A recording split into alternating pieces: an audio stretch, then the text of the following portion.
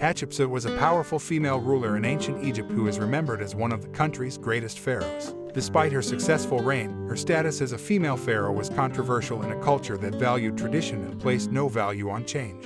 As a result, efforts were made to erase her from history, including the destruction of her images and the removal of her name from monuments. However, recent research has revealed that Hatshepsut's mummy was identified in Tomb KV in the Valley of the Kings, and her existence as a pharaoh has been confirmed. Despite the efforts to erase her from history, Hatshepsut is remembered as a successful ruler who is celebrated for her numerous building projects and her efforts to expand Egypt's trade and influence.